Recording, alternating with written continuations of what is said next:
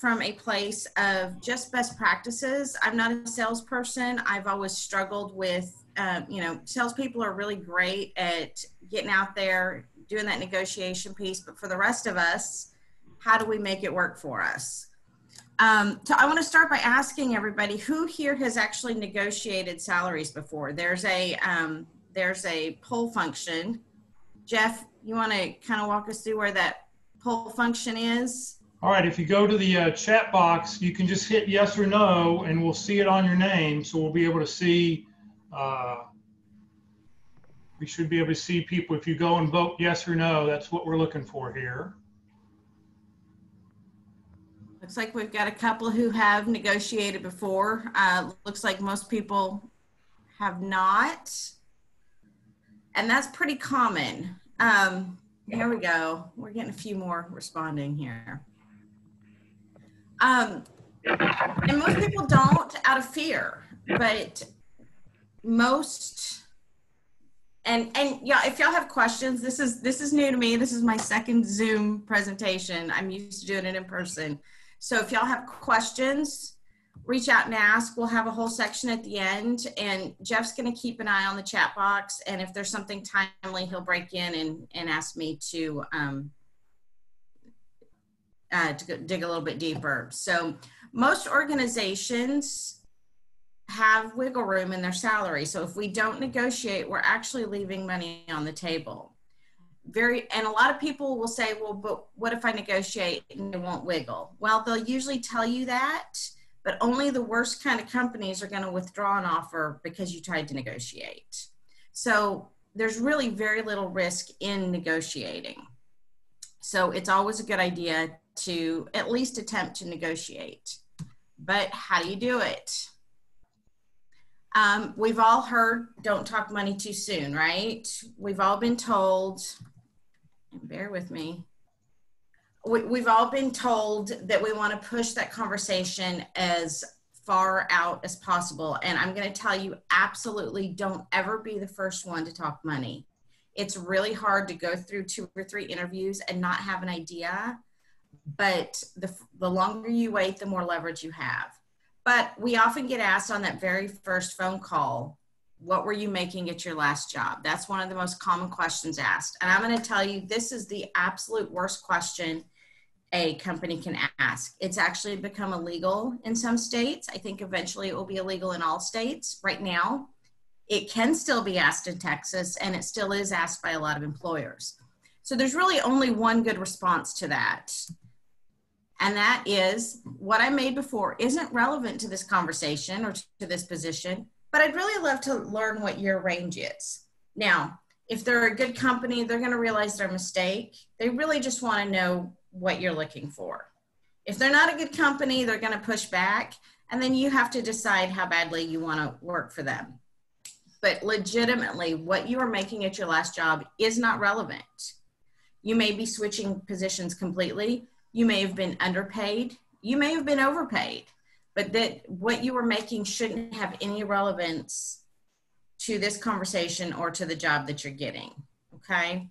So don't ever feel like you have to reveal that information. If you want to, if you feel like it's the only way to get to the next step and you're comfortable doing it, I'm not telling you you can't, but I'm telling you a lot of people aren't comfortable, and you shouldn't have to reveal that information.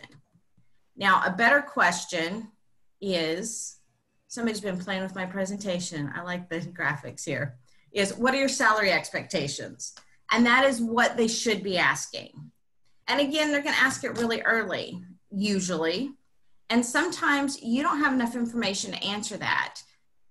If they ask it in that first phone call or two, again, you're going to push back. You're going to deflect that answer. And you're going to say, I don't know enough about the position to really tell you that. Can you tell me what your range is? And if you can get them to tell you what their range is, we've all heard, right? Have them give you the information first. Now you know whether it's a good fit for you or not. Now, I'm going to tell you something a little contrary to most negotiation experts. Most negotiation experts are going to say never, ever talk first. I'm going to say if you can do that, great. But most of us aren't as experienced at this as these negotiation experts. So If you get to the point where they're like, no, really, you need to tell me what your range is and I'm not going to share with you, be prepared to share. And what we're going to talk about now is ways for you to share that information, but to make sure that you're answering the question the right way. So again, your first attempt, you're going to acknowledge their question. Hey, I understand why you're asking me this. Let's make sure that we're on the same page. But I don't know enough about the position yet. So if you could tell me what your range is, so you're going to keep putting it back on them as long as you can. But when they do come back at you and insist, what you're going to do is you're going to find a way to find something, a win-win. In one of the negotiation books I've read, they talk about compromise never being the right way to go. And they tell a story about a gentleman going to work, and he wants to wear his brown shoes, and his wife wants him to wear his black shoes. A compromise would consist of him wearing one black shoe and one brown shoe. Now, does that sound like a win for anybody? No, it does not. So you want to find something that works for everybody. And sometimes it's not going to be based on salary. Sometimes it's going to be based on benefits or intangible things like work from home, a better workspace, that sort of thing. So at the end of the day, you have to be flexible, but you also have to know what's important to you. So how do we do that? The first thing you have to do, and the step that the vast majority of job seekers skip, is figuring out what you're worth, okay? If you don't know what you're worth, nobody else does either. And the company has a budget, and they're trying to keep their costs as low as possible. So I know that every penny I pay to my employees is money that I don't get to take home. So while I'm a wise enough employer to pay my employees well, so they'll give me a return, I still don't want to pay them more than I have to, more than the market rate. So the first thing you want to do, we live in a day and age of tons of information. Go online and do some research. It's really quite simple. You're going to look at more than one job site. Salary.com is one of my favorites because they're going to give job descriptions that are going to dig a little bit deeper into the actual job duties of the position. And from there, you can go on to other sites. Glassdoor is a really good one. If you don't have a Glassdoor account, I recommend you get one. They're free. What they ask in return is that you share some of your personal information. It's all kept confidential. It's separated from you, but that's how they get their information. They're actually publishing information from employees of various companies. So especially if you're looking in a particular company, you can find out what they're paying. Pay scale is another one. If you belong to a professional trade association, for example, I belong to the local Dallas SHRM chapter. So if I was going to go job hunting, I would go into there and they would give me job ranges in the DFW area. And it's really important to not only look at national averages, but to look at local averages because those are going to be different. Krystal, Okay. Neil raised his hand. Neil, you have a question? Go ahead, Neil.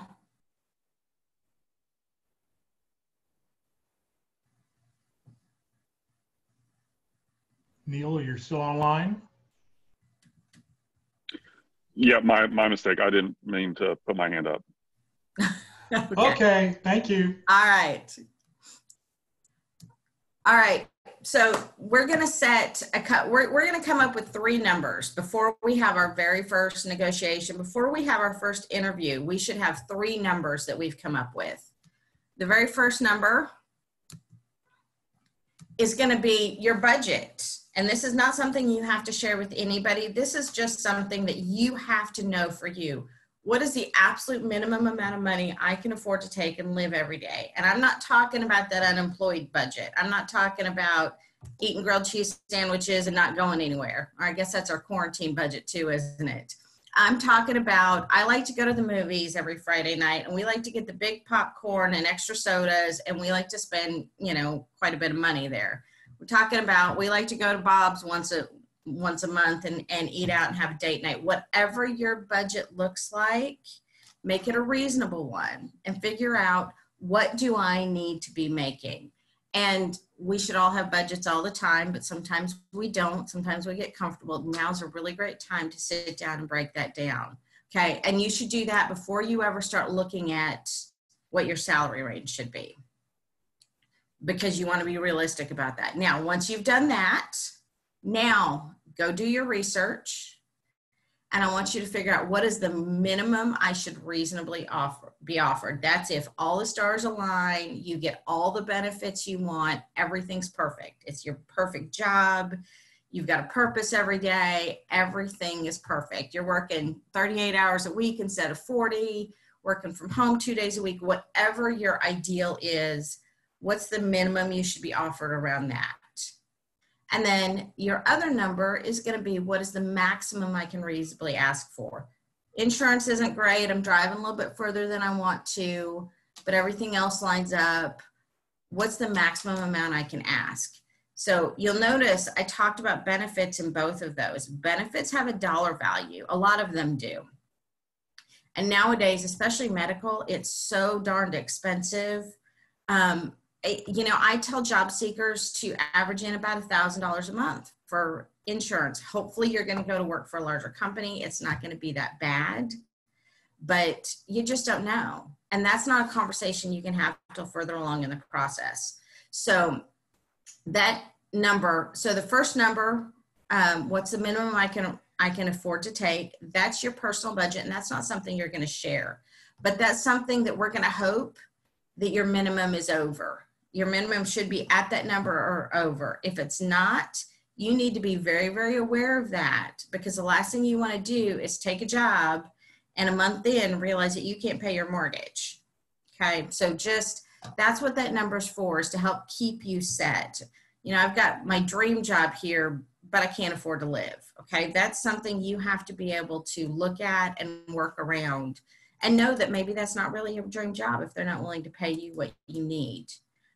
Or maybe you need to reset your budget if you do your research and figure out what you're doing is going to take you below that. I work with a lot of job seekers who are changing industries, and we all hit a certain point in our career where it becomes very difficult to change industries because we're going to have to take some sort of a pay cut. So just be aware of the reality of those numbers, and then you can work around it. And then, of course, when you do your research, you're going to move up and down the scale based on the number of years experience, based on the amount of the skills that you're using. I can go somewhere and answer phones, and I'm going to ask for a lot less money than I am if I go somewhere and they ask me to run their small business. And I've done both.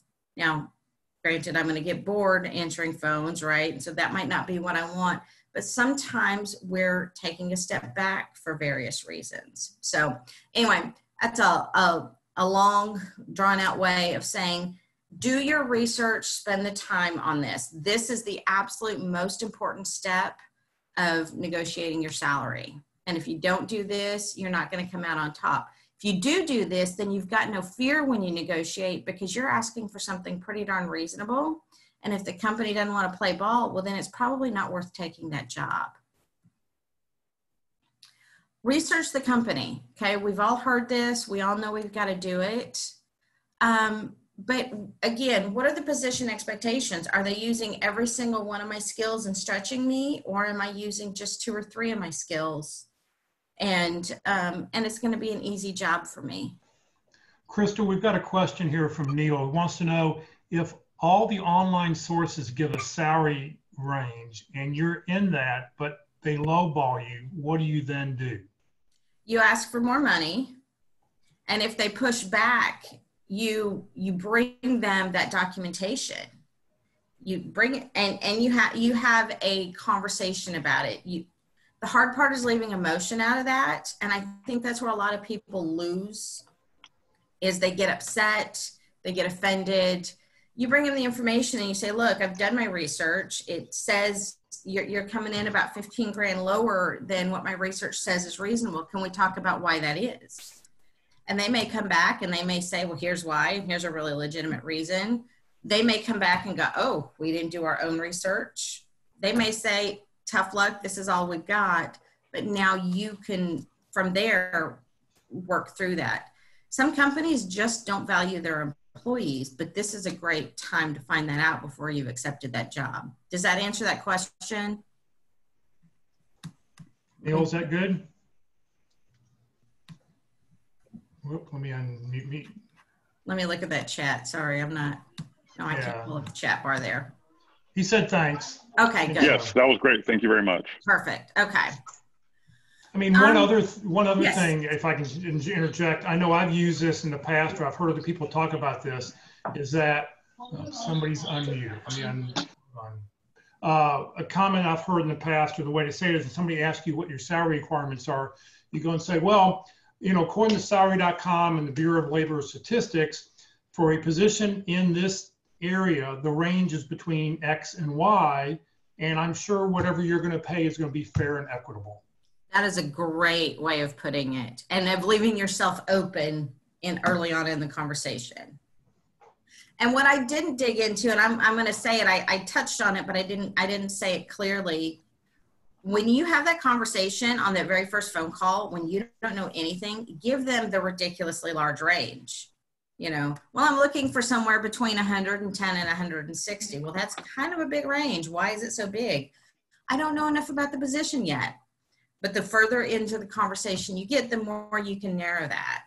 So at the end of the day, you know, when you're in that negotiation phase, you can go in and go, you know, somewhere between 120 and 125 is going to be great based on what I know about this position. Well, that makes a lot more sense, doesn't it? So don't be scared to start broad. I know a lot. I know they ask on online applications a lot, and sometimes they won't let you give it that broad. Just do your best. There's not really any good answer for that, except that if you can get away with putting zeros or X's or $1 in, and then notate that this is something you want to talk about, do that. We forget to talk about company culture.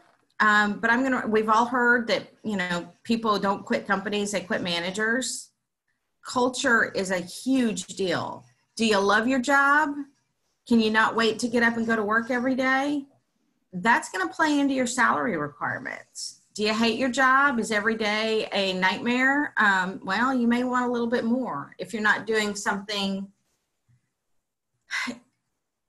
You know, you read a lot about passion in your job. So if you're doing something that you're passionate about, you feel like you're making a difference. So think about that company culture. Do you like the people you work with? Does the company culture fit with what you're looking for? I'm an extrovert. I like people. I hate working in environment, you know, everywhere I work, I make friends with people around me. I'm in an executive workspace. I know half my neighbors, even though I don't work with them. There are other people who want to go to work, do their jobs, not talk to anybody, and go home. If you're in the wrong culture, it's not going to be a good fit. So consider that as when you're doing this process. And then I touched on benefits. There are both tangible and intangible benefits. Tangible benefits are medical, dental, PTO. Intangible benefits are work from home. So intangible are the ones that don't have a dollar amount associated with them. Tangible benefits are the ones that do. And again, and medical is the biggest one here because it's got such a large dollar amount associated with it.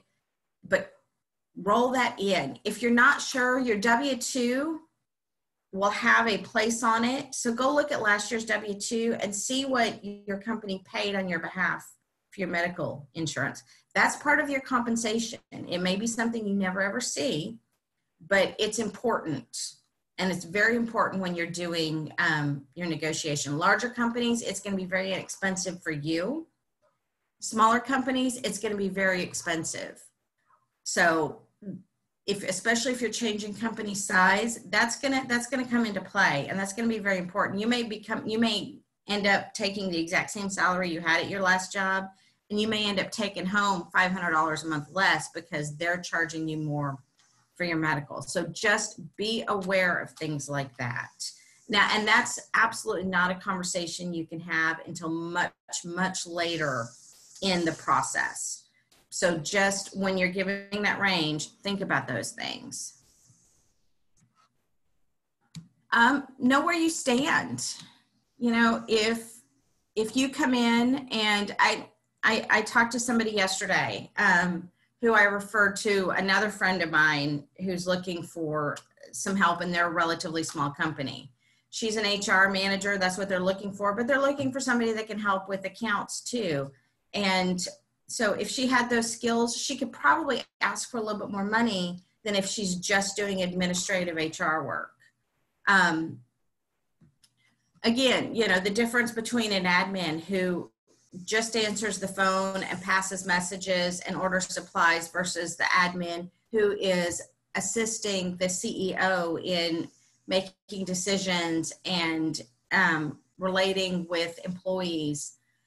What skills are you actually using? How much leverage do you actually have in this position? Is the company chasing you? If they reached out to you, if they found you on LinkedIn and they're chasing you, you've got a lot more leverage than if they're going, well, I don't know, you know, you've got some of the skills, but we're really looking for X, Y, and Z. You're not going to negotiate. You're not going to have as much wiggle room, as much negotiation room in that second scenario as you are in the first. Know when not to negotiate. If they come in 15% higher than the top of your range, you may not want to negotiate. Now, you may want to figure out why. Sometimes companies that have high turnover do that, and you want to find out why is the turnover so high. But sometimes there's not room to negotiate. I'm going to encourage people to negotiate 90% of the time, but sometimes there's just not room. You know, if you got laid off because of COVID and you're going to go work at Target for the next 3 months while things come together, guess what? You're not going to negotiate. You're going to take what they give you. So just have the foresight to know when negotiating is not a good idea. And if you're not sure, ask people, go on, check these websites, you know, find an expert to ask, but just kind of be cognizant of when it's available. Are you working? If you're working, unfortunately, you're a stronger candidate than if you're unemployed. Now, I'm going to tell you, that's a statement that's been that's always kind of one of those absolute truths. Right now, we are in an unprecedented time. I've had a lot of conversations with candidates, with clients about, oh my God, how do I explain this opening? Guess what? Everybody, how many people are unemployed right now? What did they say on the news? Something like 800,000 people have been through TWC in the last 2 weeks. Look, you're not alone in this. And this is not a gap that you're going to have to explain. Why were you unemployed at the beginning of 2020? COVID, end of discussion. Don't overthink this piece, okay? When things start opening up, when we hit things like that, it's like the crash in 2008. When we hit these things, you don't have to have this big elaborate story. You don't have to make excuses or explanations. It is what it is. We still know, you know, 12 years later, I see a gap in a resume in 2008. I'm like, okay, moving on. I know what happened. How closely do you fit their job description? One of the things I advise my clients to do before any interview, and actually this should be part of your cover letter, is to go through that job description and go line by line. And you may not go line by line in a cover letter. That's a little bit much. But go line by line and go, how do I fit this piece? How do I fit this piece? How do I fit this piece? That way, by the time you're having a conversation, you know. And if you hit all of their marks, you can ask for more money. If you hit a third of them, you're going to maybe ask for the lower end of the range. The health of the company. Okay, right now, there are some companies that are barely hanging on. And when they're ready to start hiring again, they may not be in a position to negotiate large salaries. They may be looking at middle or lower end of the ranges just because that's what they can afford, but they want to get people working again. So be cognizant of that. And right now that is more important than ever. Again, we talked about benefits, what benefits are being offered, who's chasing who. That's very important as well. Get it in writing. It never ceases to amaze me how many people do this verbally. Okay. Verbal is great. That's where you're going to start, obviously, especially if the company expects you to negotiate with them. They're not going to give you an immediate formal written offer.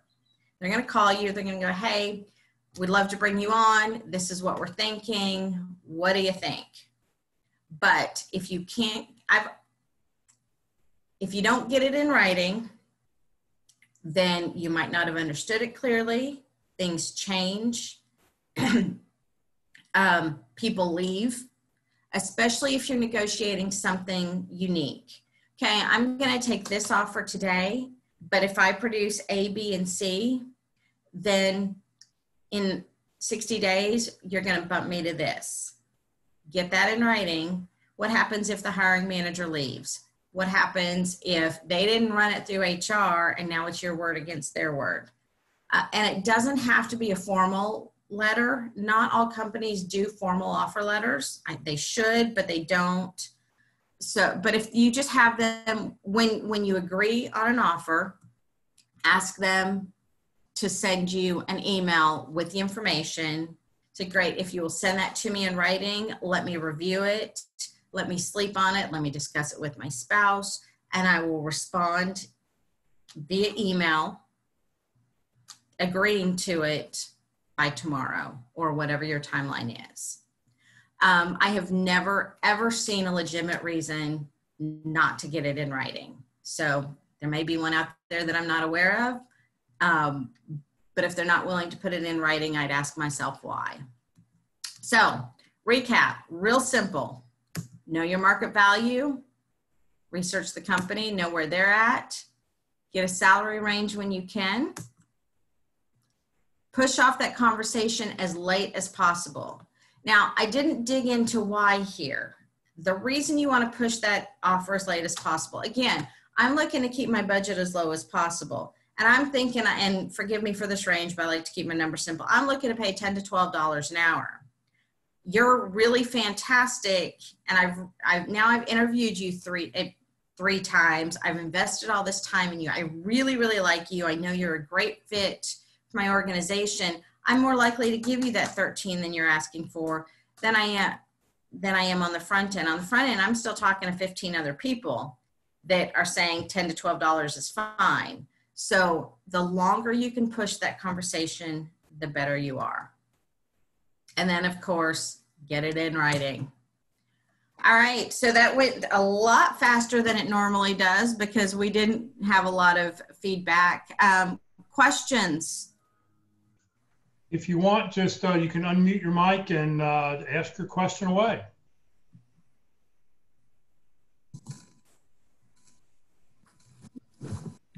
Hi, Krystal. Hi, David. Hi. So one of the things that you talked about is to try to get the offer in writing. I recently talked to a colleague who was negotiating an offer. He's actually been through these meetings where I met him, and he mentioned that the company or the hiring manager told him that once HR had drafted the offer letter, that it was out of her hands, that she could not at that point negotiate it. And she said if we had had this conversation before the offer letter was drafted, then she would have had better leverage. Is that something that you've heard before, or would you work around that? It happens. It's not the best way to do business, but sometimes you've got real rigid hierarchies and it does happen. So you don't have to demand it in writing up front. Again, they're generally going to email you. They're going to call you. Sometimes they're using that as an excuse. Just ask for it in writing before you finalize your acceptance. Does that make sense? Am I answering that? Am I answering what you're asking? Yes, thank you. Okay. Louise, I think you had a question next. Yes, thanks, Jeff. Krystal, thank you for taking time and for your presentation this morning. It was very insightful. Lots of good things to keep in mind as you negotiate.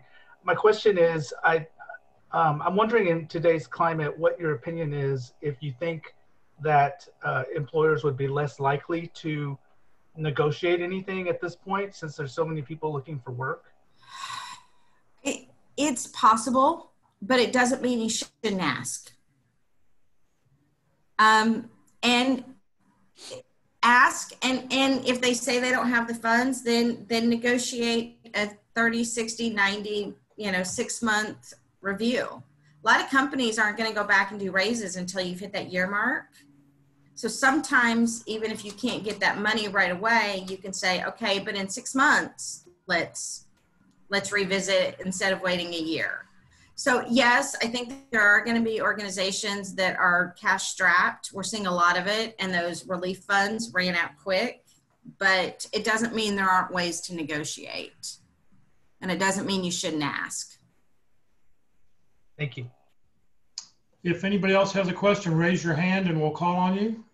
Just go to the participant box at the very bottom. You can raise your hand. Where? John, you have a question? Go ahead. Yeah. So essentially, with the way this is going, it's still going to be the same market, though on the extreme side.